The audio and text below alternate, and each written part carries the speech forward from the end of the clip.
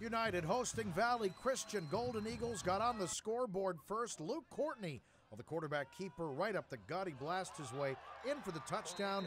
United with a 7-0 lead. On to the second quarter. United back to work. This time it's Andrew Ogilvie plunging in for the touchdown. United increases the lead to 14-0. Later, the United defense coming up big. Dallas McCracken comes up with the fumble recovery. Luke Courtney would later add a 30-yard field goal to end things at the half. And United rolls in this one by a final score of 38-6.